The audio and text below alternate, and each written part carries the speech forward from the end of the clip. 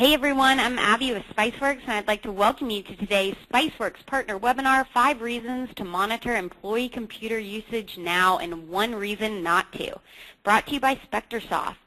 Before we get started, I wanted to draw your attention to the question box on your screen. Here you can type in as many questions as you'd like, and our presenters will try to get to as many as possible at the end of the presentation. Also, we will be recording the webinar, so if you have to step away for any reason, you will receive an email with a link to the recording in about a week. So now that we have all the housekeeping done, I'd like to introduce you to our presenters today. We have Matt Farr, who is an engineer for Spectrasoft. We also have Paul Down, who is the VP of Sales for Spectrasoft. Paul is going to get us started. So, Paul, whenever you are ready, take it away. Great. Thanks, Abby. Well, good afternoon or good morning, everyone, depending on where you are in the world today, and welcome to our presentation. As Abby said, I'm Paul, so you can put a name with the accent, and I'll be working today with Matt, who has a distinctly different accent, as you can probably tell. And so we're going to be working through the presentation, talking about the 5 reasons to monitor employees and 1 reason not to. Matt, do you want to say hello? Yep. Good afternoon or good morning, everybody. Thanks for joining us on the webinar. Thanks, Matt. If you can move on to the next slide. If we talk about the agenda, so let's have a look at what we're going to talk about today. There's really 2 things we're going to talk about. The first thing is, the most common reasons that organizations have chosen to use the technology from Spectrasoft, as well as 1 reason why organizations may not. Before we go into that in detail, just a very, very small snippet about Spectrasoft. We've been around a long time. We've been around since '98, and we support somewhere in the region of 36,000 corporate customers in over 100 countries worldwide. It's pretty safe to say that when it comes to employee monitoring, we are the pioneers and leaders in that space around the globe. So as the agenda suggests, we're going to give you some specific use cases. I'm also going to throw in there some customer examples of how organizations are using our technology and why people aren't. Also, at the end of the presentation, there's going to be a white paper link to actually talk about how to implement an employee monitoring. So if we move on to the next slide and talk about the reason number 1. So we see this every day of the week. There's a specific reason that people come to us, and it's pretty simple, that something has happened within an organization, or they believe that something is going to happen. Now, in all those situations, regardless, it always requires an investigation. Now, when we're talking about an investigation, this is something that isn't easy to do. However, if you have the facts and you have the digital evidence behind that, it's something that needs to be done. The sort of things we're looking at in terms of investigations are the facts like who did it, when did they do it, why they do it, how and what did they do. But the goal of any investigation is to provide irrefutable evidence that an investigation is proven correct.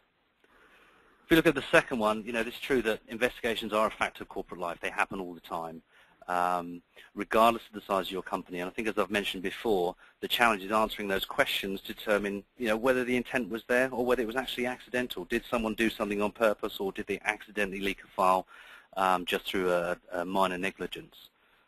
So I think in terms of gathering this data, finding it quickly, finding it easily, and the ability to present it in a way without any doubt, is definitely the result that we desire. I think in terms of investigation, it's probably a good point to, we don't want it death by PowerPoint today. I'm going to now ask Matt to open 360, and we'll take a look at the technology quickly and look at it in the context of an investigation. So Matt, if you can throw that up for me, there we go. So I think in this instance, if we, I know Matt's going to talk about it in detail, but I think it's the pane on the top left there. It's been brought to my attention by one of my management teams that Tara has been moving a lot of files around the organization. So Matt, if I was to come to you and say, okay, well, what does that mean? What can you show me? Let me hand it to you. Exactly, Paul. So in a scenario where we would say, and the one thing with Spectra 360 is utilizing the back-end component, the relational database. It's gathering this information and giving you aggregated data so that you can see trends and you can analyze data even from a very high level.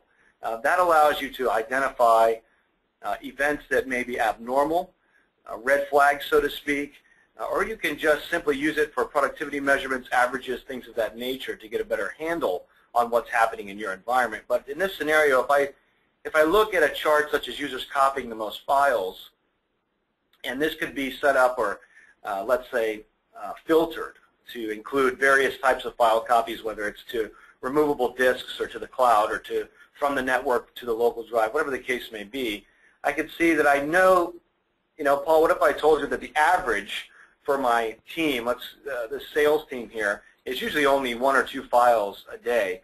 And then I look at Tara and I tell you that Tara's moved, dozens of files per day. Would you say that would raise some, how would you feel about that? Would that raise suspicion or would that?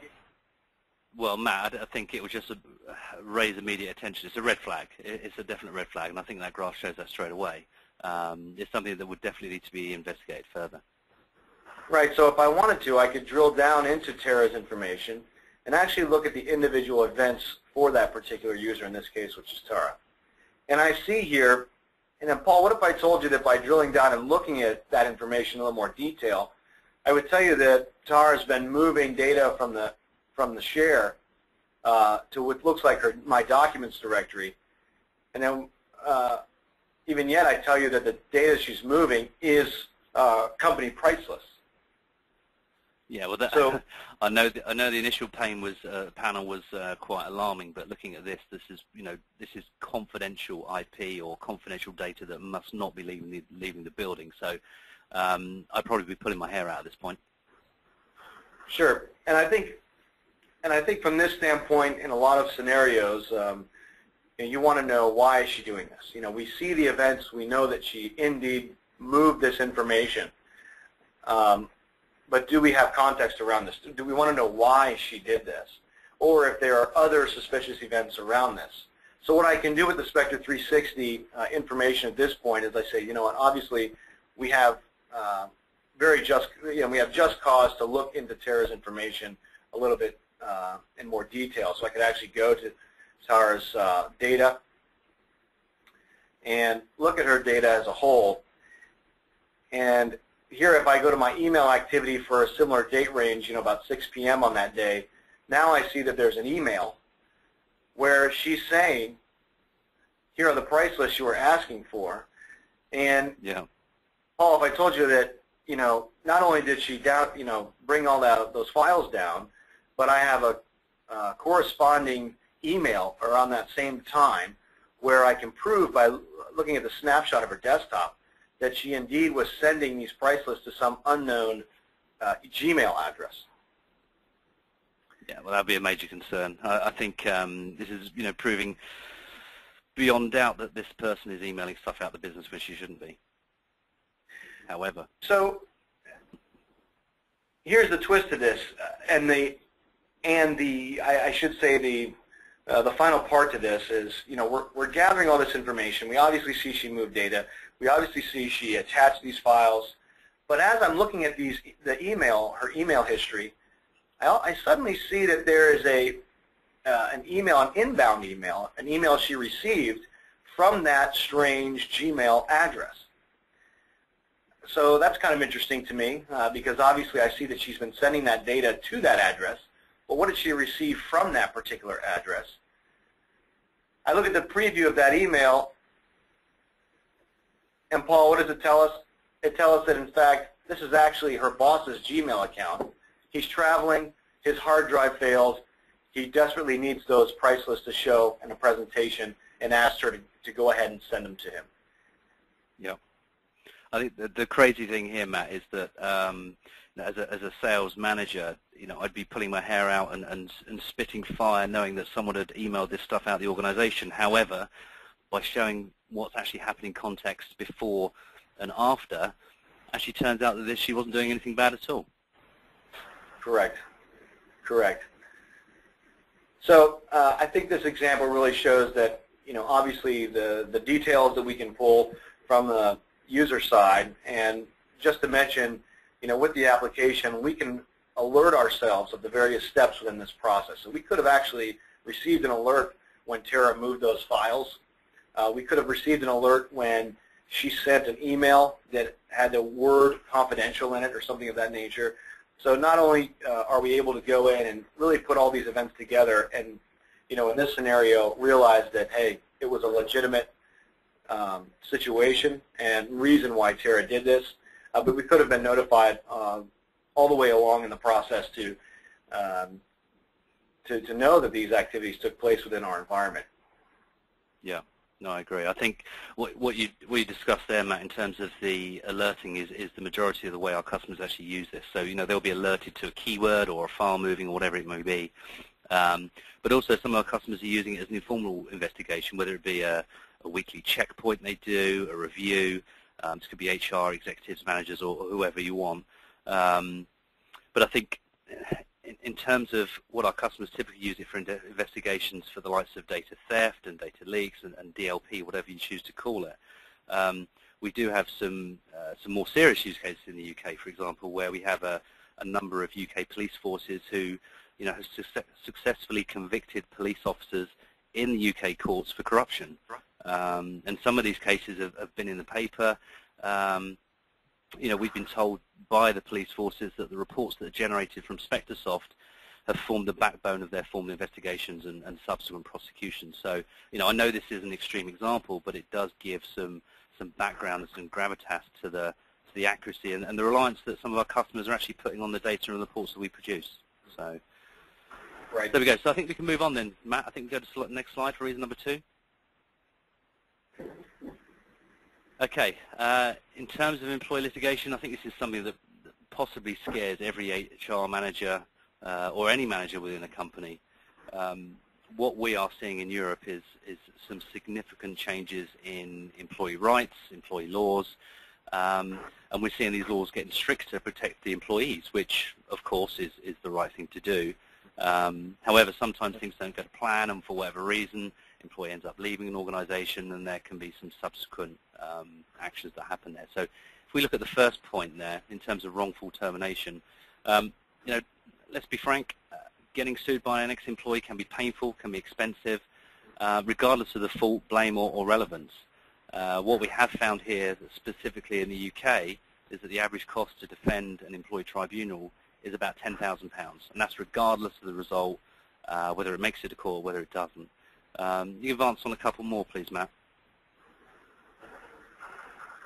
So, as I said there, defending can cost a lot of money. So in terms of the point there about documentation, if we had a way to document, or our customers had a way to document the employees' working practices, their digital behavior, and bearing in mind that pretty much everything our employees do is non-verbal, or everything they do which isn't not verbal is electronic, we'll have the evidence to support either the employee's claim or for the organisation to defend against them. I think in reality, providing this evidence typically means a case doesn't get to court. A couple of points here in terms of some reference. So if we look at the Telegraph newspaper in the UK, they stated last year that only, to the slide, there we go, in the UK, only 1 in 10 cases sees an employee win a tribunal. The reason that number is so low is because most of the settlements are actually out of court. But what we do need to realize is that in 10 out of 10 cases, the company always loses money to legal fees. And that may be in addition to any payoffs. So, the Institute of Directors in the UK say that half of small businesses in the UK, they fear taking on staff because the employee laws are so tough. So we need to make sure that we're pretty close on that. So, Matt, as you move on to the last one there, we've actually got a quote there from one of our customers, which is IMV Projects. These guys weren't a customer of ours. They are now. But what they found was, how difficult and what a momentous task it was to actually generate evidence or information just using the current utilities which are widely available and free, which is Windows logs, emails, file management. What do people do to files? It's really, really tough, very painful, and very time-consuming, and often doesn't deliver the level of detail that you need. I think just one thing to say on that last slide, we're not employment lawyers, we're not experts, but what we do is we give you a level of confidence when it comes to employee termination protection. So, reason number 3, they're inside. If you move on to the graphic, this is something we've been talking about for a long, long time at SpectraSoft, which is the insider threat. And I do love the use of the graphic here. For those of you that don't know the film When a Stranger Calls, this is back from 1979. in this horror movie, somebody is calling and haunting this woman. And it's only when the police finally trace the caller they find out that the caller is actually in the same house as the victim. Pretty scary stuff. But to actually define, insider threat in the corporate workplace, what does it actually mean? I would say that the insider threat is at the forefront of most security officers, security managers, or even IT admins' mind. And to define it, we're talking about people who work for you, have the authorized access, but actually using these privileges in an appropriate way. It's wrongdoing by someone who has the power to do it. And if we look at the next point, why is insider threat so difficult to protect against? Well, most organizations or most technology companies don't actually look at insider threat in the same way that Spetsoft do. So we know that organizations and customers have spent millions of pounds on other security technologies, and we're talking about securing devices, the networks, the firewalls, keeping tags on privileges. Now, don't get me wrong, there is a place for all these technologies, but what they don't do is actually focus on the individual who could be leaking data or IP from an organization. So, heaven forbid if there is someone hell-bent on taking something from your company and they have the privileges to do it, then regardless of what device, network, perimeter defenses you have, it won't stop them at all. So, if you move on a little bit, Matt. I don't want to scaremonger everybody on the call thinking that all employers are evil, because they're not. And as that point mentions there, it's very much focused on the individual, and having a broad line employee monitoring in place will actually identify those bad eggs within the organization. One thing I do want to mention is that we, Spetsoft, attended a CISO forum last year, and what was really frightening was that every single CISO, and bear in mind these guys were from national and international household named organizations, they had all experienced some form of data leak or theft. Some of them hadn't been reported, but each and every one of them said they had experienced them from that. So if we move on to the next one. So this is a really cool phrase. Now, what we're saying by this is that we shouldn't scrutinize everybody. We're just talking about putting something in place that alerts you as a business owner or manager to suspicious activity. Now, we know that there's been an awful lot of coverage for the likes of Snowden, the Snowden scandal recently, and interestingly enough, this guy's role was to move sensitive data around securely, but unbeknown to his employers, that data ended up somewhere it shouldn't have done.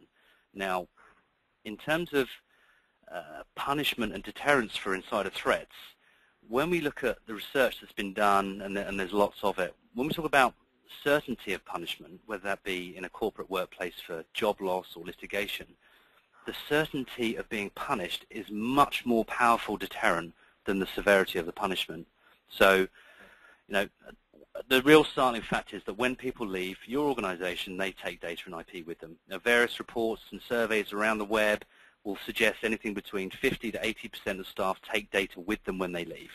Now, even if you take that lower figure, this is still dark reading for any business owner, executive or manager, because people really do think it's okay to take data when they leave. They really do, whether it be, I wrote that bit of code, or these are my sales contacts, etc.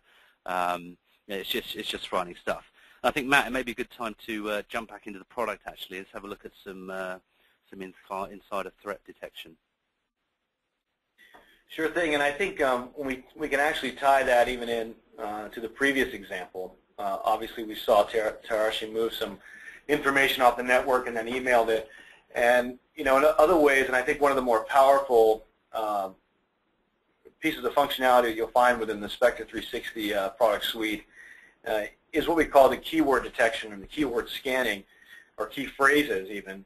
And Paul, if I were to tell you, you look at a chart like this within the application, and I see that some of our keywords that would indicate some sort of fraudulent activity, and these come from various sources where we have write-off, special fees, it's a gray area, it's off the books, confidential, intellectual property.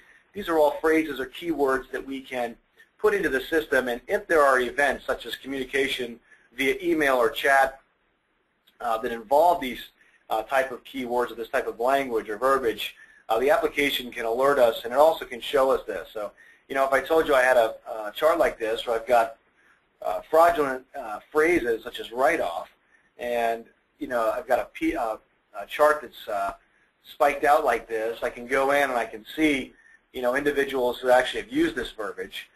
And again, I think the most important thing here, Paul, is the context, right? Yeah, so, absolutely. Yeah, we can obviously see that Frank, using Outlook, obviously sent an email that contained some of those key words. And yeah, see, the first thing I see there, where your mouse is, Matt, is the fact that someone's typing in, once they get the PO process for the special fees, that's a major red flag. What is special fees? Right. I can't see any good connotation for the phrase special fees. Right, right.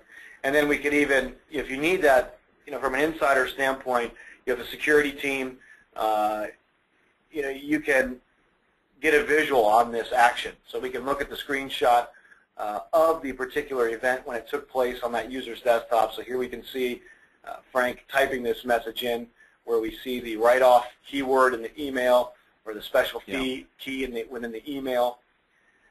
And if necessary, we can even drop this out for an investigation. We can show the info of the time and the date down here in the bottom right-hand corner of when the event took place, who triggered the event, the machine, etc.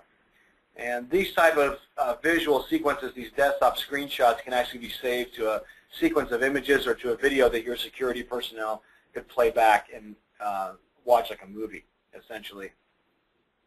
No, that's good stuff, man. That's good. I think so that's, yeah, go ahead. I was going to say, in terms of, we're talking about insider threats, and we haven't shown as much detail or context as we did with the first demonstration, but we're just showing a different element of the product, and once again, it's showing a red flag where we believe that someone's doing something they shouldn't be. And again, Mike, if you want to build context around that, you could again dive into, well, what is Frank doing then? We can look at some other data, such as again, document tracking by devices and emails sent and received. And if we drill down into Frank's information for document tracking, well, what do we see in the first group of events here? We've got Dropbox client activity. That's obviously another red flag. And again, we can see the snapshot of Frank's activity, and we see that, well, sure enough,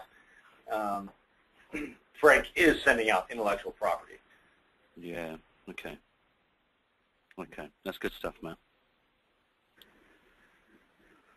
Okay, I think if we go back to the slides, I know we talked about the certainty versus severity. I think if employees knew that a protected monitoring solution was in place, then the number of incidents would definitely fail. And I think also the context, by showing what happened before, during, and after, gives you proof that something's happened. Okay, let's move on to the next slide, Matt. So, more is better. Who's going to disagree with that? This is probably the second most important reason that people come to us. It's all surrounding productivity. So if we're talking about more is better, of course more productivity is better. And this is a very, very common use case for us. If we talk about the Hawthorne effect that's shown there, this is a really old study. It's actually done back in the 1950s from, I think, data that actually went back to the 20s or 30s, where Hawthorne's electric company. Now, what it did find is that employees who were observed obviously did more work. Now, in those days, the monitoring was more physical and visual than what we're talking about today. However, the results today are the same when it comes to employee monitoring. If we look at the next point, Matt, what we should be seeing now is a couple of URLs, which is the first one's a New York Times article, and the second one is a report. Now, what this demonstrates, and the report's actually called Cleaning House, the Impact of Information Technology Monitoring on Employee Theft and Productivity. This is all about the monitoring or electronic monitoring of staff. In this instance, it's nearly 400 restaurants in 39 states in the US. And what they were doing, in the restaurant shade, obviously there's a lot of theft, a lot of drinks and food that's not put through in return for tips, etc. But what happened was, with the implementation of monitoring the staff, they saw a 7% increase in revenue per week. Now, the impact was not firing the bad staff. Because the staff knew they were being monitored, they actually performed better. And because they were doing better, they were getting more tips, they were doing a better job.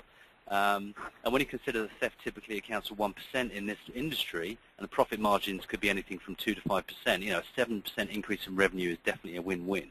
And those two articles are there, so you want to have a look afterwards. If we move to the last point on this slide, it's actually a case study that we do have on our website, which is a UK football club called Blackburn Rovers. And what we can see, that what Ben says there is that productivity is up. You can see it. They had some issues with productivity, lots of time spent on the web, and with the implementation of Spectrasoft, productivity was up almost immediately. Let's move to the next slide. So, of course, better is better. If you advance again, Matt, I think it's very important that when talking about technology, it's not always about finding bad eggs in the company. It's also about identifying the best, but equally as important, those people who could do with more help and could do a better job through mentoring and training. Now, when you look at the first image, some of you may not recognize this man, but if you do, he's Sir Alex Ferguson. He's the legendary manager of Manchester United, one of the most famous football teams in the world. And Alex, or Sir Alex, should I say, he managed the team from '86 to 2013. So he was there a long time, one of the most admired managers and respected managers in the game. In fact, so much so, he was knighted by the Queen in '99. Now, why do we have a picture of this guy here? Well, if you move on, please, Matt, to the second and third image, he's on this because his preparation and the tools he used and how he managed a very large squad of players was pretty good. He was one of the first ever managers to use video playback, analysis, and what this allowed him to do was identify issues that offer remedies and solutions as well. He was a master tactician. Not only did he get the best out of his players, but utilizing the most appropriate players for the right role against specific teams. He was also very, very well known for his mentoring as well. So bringing on some of the best homegrown talent through junior academies to play for Manchester United first team, but also to go on and play for the country as well. So he was a true master mentor. Now, obviously, if only businesses run the same, it's important to know that our solutions allow companies to identify those issues, potential problems, but more importantly, how to address them. It's very quick to understand who's using applications. Are they using it enough? Are their keystrokes lower than other people in their team? We can help identify that. There is a quote on this slide. The final thing on this, which is another case study which is available online, which is about setting employees up for success. This is another example of finding some issues, but actually measuring the staff and then providing remediation to that. So we've done the good reasons, we've done the 5 reasons why, so let's move on to the next slide. Why do people not want to monitor employees? So I've been called Big Brother on many occasions. Some people consider us that. I'd like to consider that we're, that looking at everything we've covered off so far, that you'd be in agreement that firms actually can't afford to be without some form of monitoring solution. And I think if you look at the first point there and people say we're too intrusive, well, data and employee privacy is a major concern in Europe right now. It's a major consideration. With the varying levels of concern that comes from country to country, continent to continent, it's all very, very different. But we believe that the attitude to privacy is definitely shifting. Let me give an example. So in the UK, for every single person in the UK, for every 11 people in the UK, there's one CCTV camera in place. Now, you can't drive in and out of London without being photographed 3 or 4 times. People are just actually used to being monitored.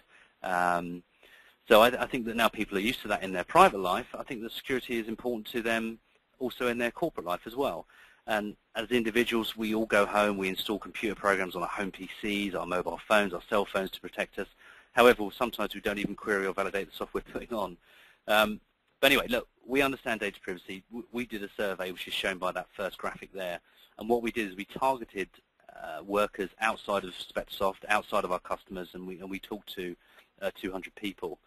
Now, I'll read the question out. So if your employer monitored your work and personal activities on your company-issued device, would it be acceptable? Now, I don't know whether the answer is a surprise to you or not, but the answer is that the result was 79% of individuals responded that, yes, that was okay. So that's great, but if we move on to the next graphic, we thought we'd run the same question again, but to a different set of 200 people, just to actually validate what we've said. And what we're seeing here, as you can see, exactly the same question, and we're only seeing a 2% shift. We're only seeing that 77% are actually saying that it's okay to be monitored on a corporate device. So I think it's safe to conclude that staff are willing to be monitored. And I think if we take a step back and look at the bigger picture, why wouldn't staff be willing to be open to protecting and monitoring their corporate issue devices? Because these devices contain data, IP. If this data went missing, this could seriously damage the organization, but also the very jobs of the people that are using those devices as well, and I think it's important to know. So employees don't mind being monitored, companies have the right to do it, and this is often reflected in the company's acceptable use of IT policy. We talk about this a lot. A lot of customers ask us about it. Is it okay to monitor? And we say, well, yeah. There's samples of acceptable use policies around, and it just needs to say something along the lines of, we reserve the right to protect and monitor our IT assets and the work being performed on it, etc. So there we go. So that's that slide.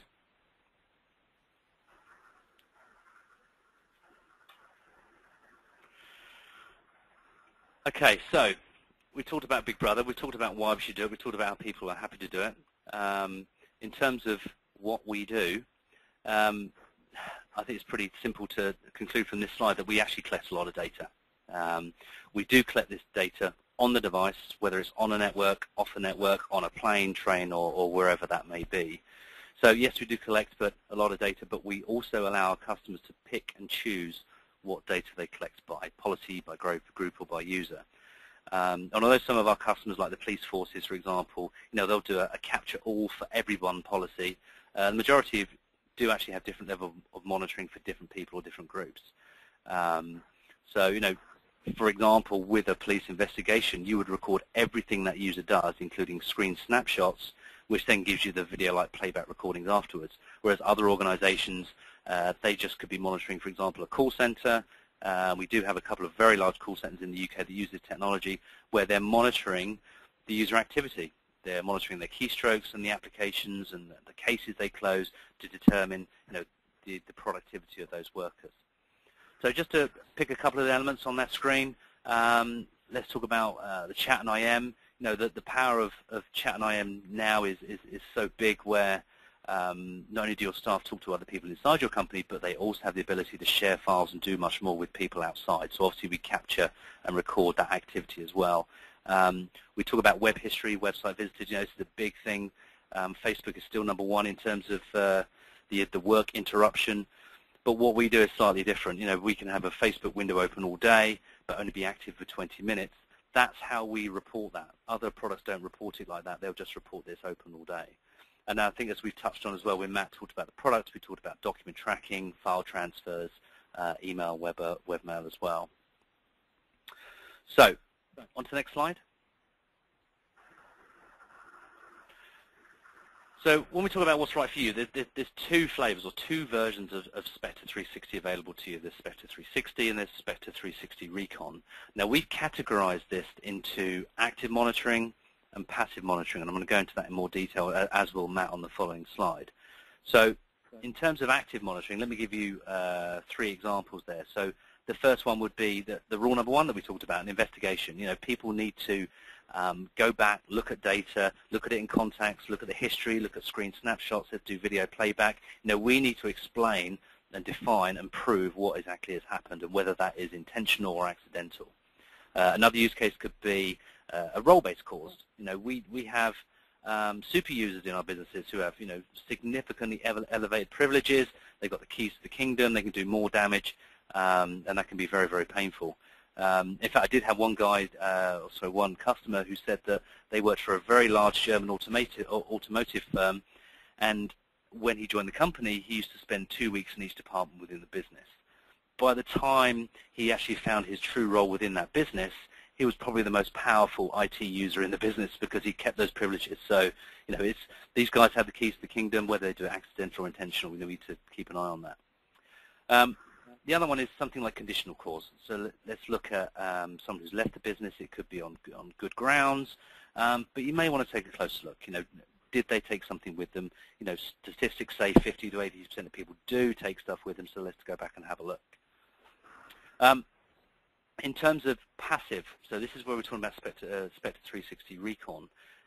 This is all about collecting the data, logging it, but not making it available for reporting. Data is kept locally. We'll run alerts from it, but it's data just in case you need it. So that's why we call it passive. I think we'll look at that in more details, Matt. Should we go to the next slide, and I'll hand back to you? Yep. So if you were to look at the different models, the two different modes really of Spectre 360, you have the detail, active monitoring, and versus the recon mode. The detail mode is very much like the examples we looked at with the scenarios earlier within the webinar. In detail mode, Spectre 360 is in fact collecting all that information from the endpoint, whether it's the chat, the document tracking, and so forth. And I think it's important to mention that these are not all or nothing type features. These are items that you can enable, disable, create specific settings for that may filter out specific sites. They may make exceptions for keywords, make exceptions for even users or time frames. So it's by no means an all or nothing solution, Paul, and I think that's important to mention that you enable or disable the options that meet the requirements of your environment. The recorder gathers that information in the active detail mode, and it reports that data or synchronizes that data to the data store. On a specific interval, it syncs this data to make it available within the database for us to report on. And then with the active monitoring, we also receive alerts in the form of emails, keyword alerts, or alerts that particular actions have taken place within the environment, like we were talking about earlier, whether it's transfer of files or communication text that's been picked up. We can receive or set up and receive those alerts. And then, of course, the end result is to be able to review and analyze that information utilizing the application dashboard. And I think that really separates the active versus passive. The active monitoring really refers to the ability to always actively be able to review that data. That data is available for us to go in and run reports on an ongoing basis, right? So the Spectre 360 detail mode allows us to collect that information and on an ongoing basis review that information, analyze it right from the live database. Recon is a little different. And I think the recon mode really came into play with the balance, right? We like to use the word balance, Paul, right, between what is necessary to collect within our environment so that we are safe and secure from a corporate or business perspective or organizational perspective versus maintaining that end-user privacy. And here with the recon mode, we are gathering the same information. So you notice the same data is being gathered from the endpoint, whether it's the document tracking or the web usage, email, communication, whatnot. But with the recon mode, we're handling the data quite differently. Instead of synchronizing that data up to the data store on an ongoing basis, the information is actually stored locally in an encrypted file, and only alert data is sent back to the data store. So in the recon mode, we on the administrative side set up alerts. Those alerts are based on keywords that are found within, again, communications or application usage, etc.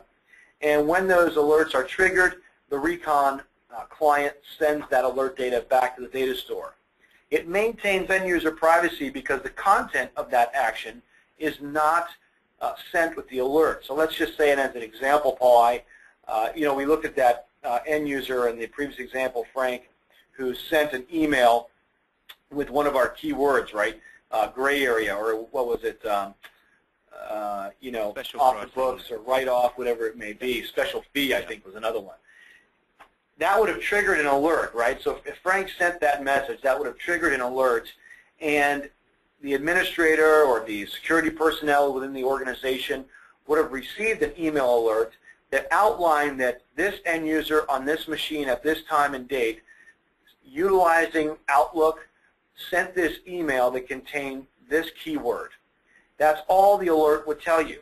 At that point, you as an organization can make an educated decision on, is this just cause to further investigate what Frank is doing.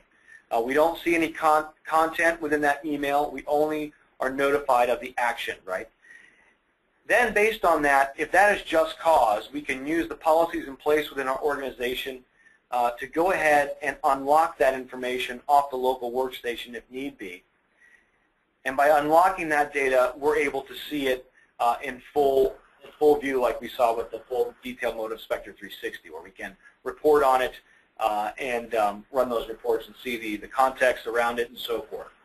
So it's an interesting combination of being able to gather all the information that we need, but only accessing it if there's just cause to do so, utilizing the recon mode. So it's two different methods, two different approaches. That's good, Matt. I think it's important to note for those people listening in that the data's there, whether you go for the detail mode or the recon mode. It's the ability to either look at it in detail mode straight away, or whether you want to go and unlock that data in the recon mode. There's some very good examples, some instances where either both or individual uses of this product is being used. A number of people are using the recon because there could be a number of distributed offices where they don't want to send lots of data over the wire. That's ideal for recon. And also, the smaller offices, may not have the storage. They may not want to store lots of information. So, there's good cases for both. So, let's move on to the next one. Thanks for that, Matt. So, before we talk about the free stuff, let me just summarize exactly what we went through. So obviously we talked about the 5 reasons where, or the 5 use cases which people use our technology. The first one was investigations. We talked about employee litigation and protecting yourself from that. We talked about the insider threat, improved productivity, and then obviously the behavior analysis for improvement. On the other side of that, of course, we talked about the biggest reason why people don't employ a monitoring solution, which is down to the big brother and privacy concerns. And I'm hoping that we've shown and demonstrated that we can confidently overcome that. So in terms of the free stuff, excuse me, on there, there's a white paper on there, which is a guide to implementing an employee monitoring program using that URL. Excuse me. There's also the free trial for 360 and 360 Recon on there as well. So there's also an iPad mini to be given away. I think we'll do that after the Q&A session. Would that be good? Yep, that sounds good. We've got some good questions in here, Paul. We have a lot of specific technical questions on how to use the application. I think in those scenarios, if you guys are wondering how to do something within the application, you can reference our administration guide right from the home page of the Spectre 360 application. There are links down the right-hand side that will allow you to bring up the administration guide with step-by-step instructions. We also are going to be giving webinars and demonstrations on a bi-weekly basis this year, or at least this quarter coming up. So stay tuned for that. You can also view our YouTube channel for some instructional or just demonstrations of how to do things on there as well. There's a question on there, Matt, which we hear all the time, which is, should employees be informed that this kind of monitoring activity is taking place? Our general response to that would be yes. We do have companies that don't tell their employees, but the majority of them do. The reason or the way that organizations, not get around it, but they should be protected and covered in the acceptable use of IT policy. It should state in there that the organization reserves the right to protect and monitor those devices. And there's even a UK government website which has example acceptable use policies online as well, which cover that. So, my general opinion on that would be that you should you should tell your employees. You're quite right. There was a few other technical ones in there in terms of how to generate alarms, keywords.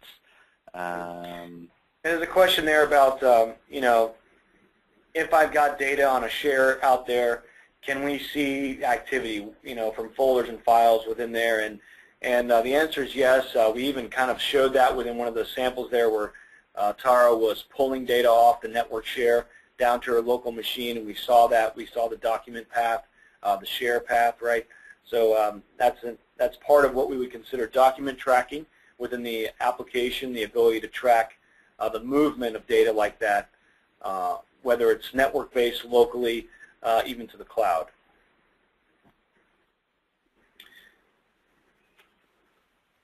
Okay, I think the remaining questions are probably something that needs to be shown in detail actually on a demo because they're very technical.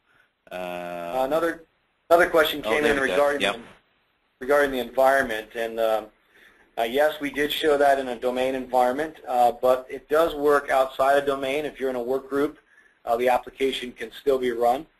You know, there are obvious some benefits of being on the domain from a security perspective, but we still can implement it in a work group environment. I think there's a good one there that's come in actually, Matt, which is, could you provide any tips for monitoring and managing the IT people or the people with access to the system? So it's almost policing the police, if you like, which is a common question.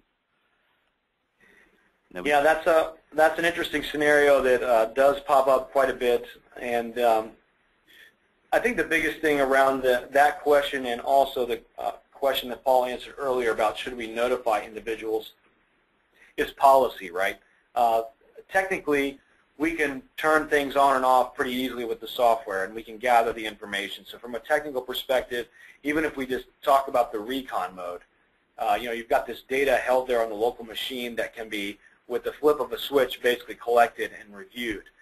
The point of that really is not that, hey, I can flip this button and I can see everything. The point of it is really, what kind of policy are we going to put in place from a organizational perspective to, determine when is it just cause to review this data, how are we going to unlock that data, who needs to be involved, and how are we going to review it. And when it comes to privileged users like IT, it's very important that individuals in the organization that are responsible for that put the appropriate policy in place so that you are doing that in an appropriate manner, whether that means I'm going to notify IT that, hey, we're monitoring you, and if you interfere with the monitoring software, that's obviously an event that's going to be an issue. There's also situations where we can do like split passwords, right, Paul, where we can have individuals from multiple departments have to come together to agree that we're going to unlock this data or we're going to review this information. And without that split password of the two people involved, the two key access, right, they're not going to be able to review that data. So there's some, IT is tough because they're admins, right? A lot of times they have full reign over the organization, and they're obviously technically very savvy. So these are things you have to take into consideration, and where policy really becomes very powerful versus just the technical side of it. We have to put policies in place that are going to allow us to monitor those individuals, those privileged users, effectively. Yeah. There's something that's just popped in actually, Matt, which is regarding bring your own device, so BYOD. The question is, do you have any best practice guidelines for compatibility with BYOD policies? Now, it's important to note that when you install this software as a company, it's on a company-issued device. So we do have customers that have sought permission from their employees to install this software on the employee-owned device, and that's fine. Now, even Gartner says that bring your own device is something which is eventually going to have a demise. It's going to go away because you have no real ability to secure what that person's doing. So in terms of our official word or best practice, I don't think we have anything for that, Matt, do we, for bring your own device, apart from stay away from it? Yeah, not at this point, no. A lot of that usually, very often pertains to iPhones, iPads, things of that nature, and until Apple unlocks that iOS and allows for more security type functionality on those devices, we're kind of handcuffed in that arena. Yeah. So there was another question, Matt, where it said, can you actually see the data on the local machine that you've been recording? Sure. I mean, if you want to access the data locally, we do have features within the application that would allow you to do that. If you don't want to see it from the server-based console, there are some things you can put in place where you can review it on the local machine. Yeah. Another question has come in saying, can you get support for issues if you're a customer? Of course, we have a 24/7 technical support team who provide, as part of the maintenance and support agreement, they do provide technical support for customers. There's another one here saying, what platforms are covered, Matt? Good question. Spectre 360, the Spectre 360 suite supports Mac OS X clients, Windows clients, all the way back even to Windows XP. So even though that's not supported by Microsoft anymore, we still can record data on those older operating systems. Someone just mentioned or put a question in regarding security of the data we're storing locally on the device, Matt. It said, with Recon, if the user deletes the saved information, is that accessible to the user? So that data is pretty safe, right? Yeah, that's held in an encrypted file that's random on the workstation, and that's not accessible to the end user. Yeah. Okay. And even if you had someone with extensive security skills that hacked it, they couldn't view it because it's proprietary. They wouldn't be able to read the information. Sure.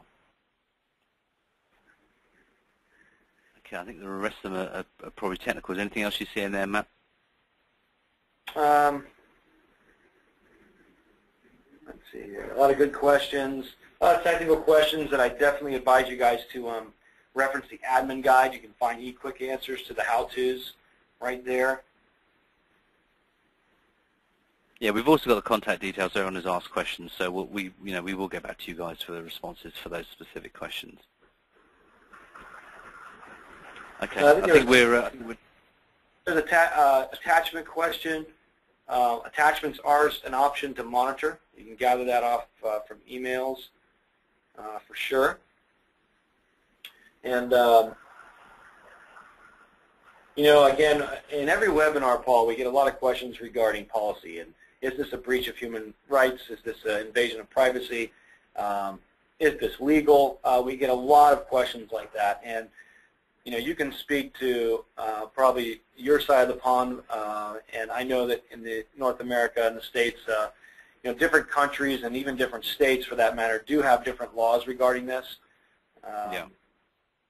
And you should definitely, I would say, research that so that you have the appropriate policy in place. No, absolutely. You're quite right, Matt. Over here, country by country, the laws are different. I think you, as an organization, you need to protect yourself. You need to get some advice on that. Typically, having wording in the acceptable use policy, or even just informing the staff. Because bearing in mind that when a workstation gets powered up in the morning, Spectre 360 has the ability to have a customizable pop-up window that comes up that can say whatever you want, saying, this machine is being monitored and protected by SpectreSoft or whatever it may be. So, get local, get some local advice. That's what we'd say. All right. I think the last one here, we got quite a few questions on bandwidth, and I can speak to this in saying that the application is designed to scale very large. We have customers out there running thousands and thousands of endpoints. It's addressed in the architecture of the application to where it synchronizes the data at intervals. Very small packets of data are sent so that it does not cause bandwidth issues, even in very large environments.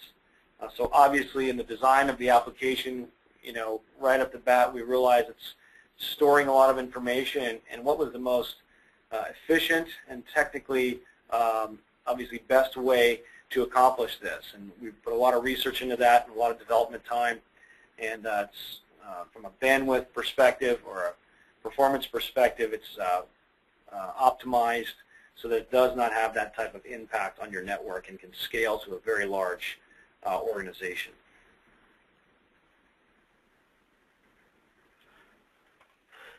Okay, I think we're done for questions then, Matt, I think. Yep, sounds good. And if we missed anybody, I'm sure we can follow up with you at a later date. Yeah. Okay, I think the only thing we've got left to do is give away a mini iPad, and I think we'll hand back to Abby on that one. Yes, awesome. Thanks, guys, for a great presentation. The winner of the iPad mini is Simon Gregg. So Simon, just be on the lookout for an email from me or a PM in the community if you are in Spiceworks, and I will get your best mailing address, and we'll get that over to you. So thanks again for everyone for attending. Just wanted to remind you that you will get an email in a week with a link to the recording, so be on the lookout for that. With that, guys, I will let you close us out. Great. Thanks, Abby. Yeah, so on behalf of Matt and myself and everyone at Spectrasoft, thank you very much for your time and attention today. I hope it's been of value to you, so thank you. Thanks, Paul, for having me. Okay, thanks, guys, and I hope everyone has a great rest of the afternoon. Looking forward to seeing you on future webinars.